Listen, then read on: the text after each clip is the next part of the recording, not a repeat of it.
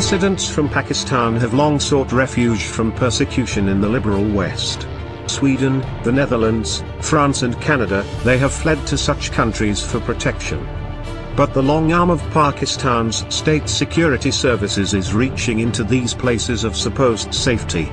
Vocal critics of Pakistan have been attacked, or died in mysterious circumstances. This worrying trend suggests the Pakistani establishment is trying to stifle dissent not only within the country, but also beyond its borders.